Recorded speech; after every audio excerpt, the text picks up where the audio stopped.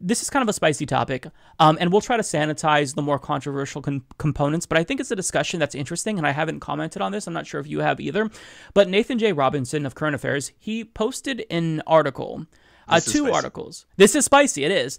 So the first article that he posted was, "Isn't right-wing populism just fascism?" And he kind of directly takes a shot at Rising on the Hill over a book that I actually have. Oh, okay. How is it? And so I haven't read it yet. I bought it because I really like Krystal Ball. I think she's sharp.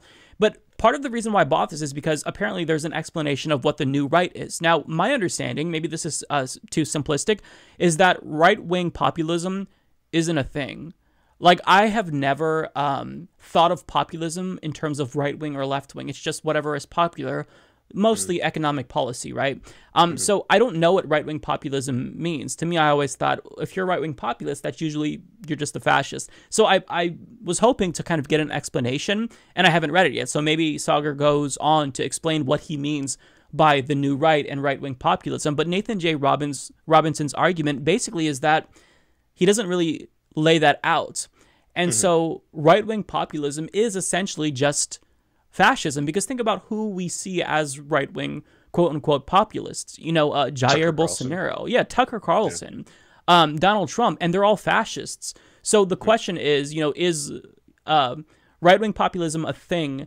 And how does the left respond to that? Because his argument is kind of directed at Krystal Ball in the sense that he thinks that she's kind of enabling this type of fascism by, one, not challenging it, and two, by kind of sanitizing it, right? Because Nathan J. Robinson admits that he agrees with what Sagar is saying 80% of the time. But the thing is that, you know, if you allow yourself to just talk about discussions where you know, agree, where if you narrow that parameters, you're kind of not really getting the full sense of that person and how problematic they may be. So for like an extreme example, if I were to talk to David Duke about just cats and food, I'm sure that, you know, it would seem... love to see that conversation. It would be so weird. It'd be a little scary because he scares me. I don't like black cats, I'll tell you. Totally. No, like if we had a conversation about that, you know, it'd be benign. I wouldn't know that he's a white supremacist. We'd agree seemingly on everything. But if we, you know, widen that scope and we started talking about identity politics, you know, politics in general, then it would be problematic. So, you know, the argument, not to kind of put words in Nathan J. Robinson's mouth, but what I took away from this is that Krystal Ball is kind of helping to present this fake illusion of, you know, right-wing populism, when in actuality it's not a real thing. It's just fascism, and we shouldn't enable these people. Now, I don't know what the implication is. I don't know if he thinks that, like, we should kick Sagar off of the hill. I don't think that's what he's implying. Maybe he just wants Krystal Ball to challenge him more. But I thought that it was a thought-provoking piece, because this is something that I've kind of grappled with. Like, I'm not sure how many people remember this, but back in, was it 2018 or 2019, me and Kyle Kulinski kind of had a similar discussion on the Progressive Voice show, but about Joe Rogan, right? And, you know, whether or not he is acceptable, you know, because I take issue with his stance on trans rights and whatnot. Oh, absolutely. So, you know, that's probably his most problematic thing. Absolutely. I kind of feel he's, I'm not going to get too derailed with this, but he's kind of a Rorschach test for whoever his guest is. Because I find when he has Cornel West on the show, you will have just an incredible elucidation on the history of socialism, and you'll be in America, and you'll be like, this is a beautiful hour of my life. I'm very happy I spent this time. He has Ben Shapiro on, and he's a transphobic piece of shit. And you're like, oh, well, that was a terrible hour and a half. I'll never get back, right? Yeah. It's kind of like a Dave Rubin, but not as bad as Dave Rubin. Like, he pushes back sometimes, like the Candace Owens interview on climate change. That's a great example. I think I even talked about that on my program. But, you know, it's just a matter of, like, how does the left respond? And I think that Kyle Kulinski does make a really solid point in that, you know, if you think that people like Dave Rubin, or excuse me, not Dave Rubin, but Joe Rogan or Krystal Ball are in a way inadvertently offering you a type of, like, pipeline to the alt-right, then, you know, having them, you know, offer left perspectives could potentially be a pipeline out of the alt-right as well. So, you know, it's complicated, and I think this is a really nuanced and somewhat messy subject. And I wanted to get your take on this because I feel like you really have a solid understanding of the alt-right, and you know how people kind of get trapped in that pipeline. So, you know, what is your take on this? Is the left being a little bit too, like, cancel culture-y, or do you think there's actually something there with Nathan J. Robinson's argument? So, I guess if we took it, what's the classical definition of fascism? You're basically combining economic populism, right? That's what Hitler was doing. So ideas that are very social in origin, where we're talking about socialized medicine, things like that, for example, with right-wing or far-right conservatism, combine the two, right? I mean, even far past, I'm not going to call the right wing as far fascist as they were, but so. Are we seeing that in someone like Tucker Carlson? I think even before Tucker Carlson, you were starting to see that with people like, say, Alex Jones, who was constantly talking about, instead of, I mean, they would usually have a couple of dog whistles here, but it would talk about the globalists, right? It's the globalists and the elites, and it's all of them right off in the corner or something like that.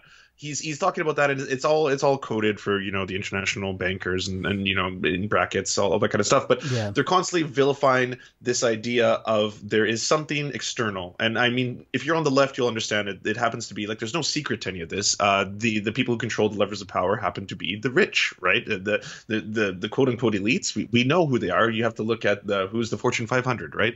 We know who the billionaires are. We know what they own. We know what assets they have. We know the oil companies, all that kind of stuff. We understand that, but they will try to take that same idea, because everyone experiences alienation, right? Everyone's having trouble finding employment, even worse now with COVID, 40 million extra Americans unemployed. But you've got this idea where everyone is experiencing this alienation. And now we've got this section of the right that's tapping into those same kind of things and selling them and repackaging them with right-wing populism as well. That's what I know right-wing populism isn't a thing. I agree with your statement there, right? But that's what I would say is quote unquote right-wing populism. And in the case of Krystal Ball, and during Bernie Sanders' campaign, I was a huge fan of her, and it was really nice seeing maybe just like a mainstream Sunday morning, like Good Morning America style show that was actually talking about points with Bernie Sanders, right? Whereas now I cannot stand it. Like even if I hear that little jingle, that like I actually get like a visceral, like fearful, like I can feel my skin crawling, because I think it's come out now at this point. I think one of the biggest producers or founders on the show happens to be deeply invested in the oil companies of the US. And I've read a number of articles. I think even The Intercept did an article on this, how the Hill exists to kind of sow dissemination between the progressive movement and the liberal movement of the United States. So there might be an argument there. I'm not going to go too tinfoil hat. I was just making fun of Alex Jones 2 seconds ago, right? But but the idea then that we have this show in which she's starting to say, and I noticed she was saying this a lot before she got called out on it, that Tucker Carlson is right about this. And it usually starts with that preface, right? Like, I just want to say this. He's an awful person, all right? He's a white nationalist. We get it. He's a mouthpiece. But he's not wrong about blank. And there seem to be a lot of those segments, right? And Tucker was actually right about this. Tucker's right about this. And yes, he's a bad person, but it is true that there is these global elites that control the levers of power. And to Krystal Ball, I'm sure she thinks that it's the rich. I'm sure she thinks that it's, again, the elites actually are who the elites are, right? Like I said, the millionaires, the billionaires who control most of the levers of power in the United States. But you can't repackage what Tucker says for the left. That's where the danger comes in, and that's what I would agree with this idea. And maybe that is, I read Nathan J. Robinson's article. I haven't read the book that you have in your hands, but that's where I agree with Nathan, that you can't normalize Tucker and his ideas. You have to consistently call them out for what they are, because otherwise it's very insidious. Yeah, and one of the issues that Nathan J. Robinson also brings up is that there's this explicit assumption in the book that it would be beneficial for the left if we teamed up with the right. If the populist left and the populist right kind of form this, economic alliance, then we can get a lot of things done. And I think that that is something that I unequivocally reject, because I think that if you want to form a coalition that makes sense, we need a rainbow coalition. I think that Fred Hampton kind of, he led the way on that, but it has to be an anti-racist coalition, because you can't disaggregate, the race issues from the class issues. So you can't throw people of color and trans people under a bus and say, well, we're going to team up with them for these economic issues, but you're going to have to wait by the side. Like, it doesn't work that way, because these things are inextricably linked.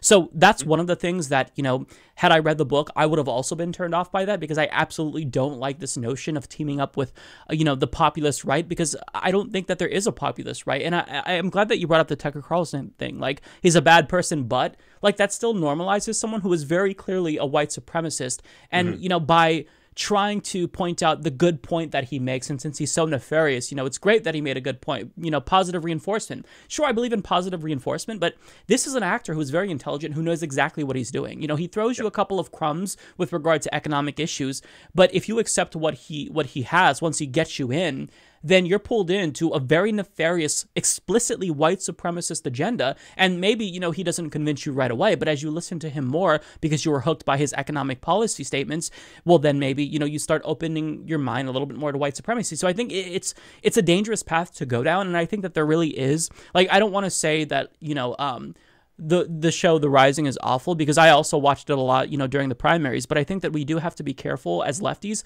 to not allow snakes like, you know, Tucker Carlson to be legitimized by us, you know, either wittingly or unwittingly. And like, part of it is I feel like it should be just on its face laughable, because you have Sagar Enjeti, who's the co-host of The Hill Rising. He's a Trump supporter and he rails against neoliberal Democrats, but Trump is a neoliberal. Like, he ran as a populist, but he governs as a neoliberal. So how do you not abandon people who aren't living up to your populist principles? So to me, it seems like a Trojan horse to, you know, the alt-right. And that's why I think that there is something to, you know, Nathan J. Robinson's point here. But I don't want to discount, you know, what he's not the only one making that critique either, by the way. It hasn't just been coming from Nathan J. Robinson. I've seen a lot of other figures on the left, not just in relation to Krystal in particular, but just the idea of the left starting to embrace elements of that right-wing populism. Totally. Whatever you want to say, you know, quote-unquote right-wing populism. Yeah, and I think we have to reject it, and we have to be very vocal about it, because, you know, if you give them an inch, they take a mile, because they are very, very strategic, and they're savvy. Like, people nowadays, you're not going to find someone just say, hey guys, I'm a Nazi, here's a swastika. Like, they use code words. Like, I think that ContraPoints had a great video. Right? Exactly. So I mean, you have to not get duped by them, in other words. But at the same time, you know, I want to bring up Kyle Kalinske, who made a good response video to this, you know, to where he says, you know, you have to acknowledge that the average, like, layperson, the normies, they're not going to necessarily be as keen to these things. And by criticizing people like Krystal Ball, it seems like we're being, like, overly cancelly or whatever. So it's tough. I feel like we're walking a fine line, but there's so much at stake. I have no desire to cancel her. Like, I don't really say, I'm not a cancel culture person in general, because I don't think it works. I don't think there's such a thing. I think she was aware of it as well, because she apologized. She issued a video, or sorry, I don't know if she directly apologized, but it was more of a just like, I know what everyone's saying. I've read the articles and everything, and to this extent, like, I am not praising Tucker Carlson. He's a horrible person. He's a white nationalist. Let's, like, you know, get that out. You know, it's a non-starter kind of thing. Yeah, and I will say, just for the record, I like Krystal Ball. I'm not assuming, like, malintent in criticizing, because I've also done horrible things on my channel. You know, it's all about growing, right? We're human beings. We're imperfect. Like, I've platformed H.A. Goodman, and I kind of, like, attribute my channel to his success in a way, and now he's a MAGA chat. So that's something that I really think about. Like, how am I vetting these people who I bring on my channel and whatnot? You know, you know. You know the thing. You're getting nervous, man.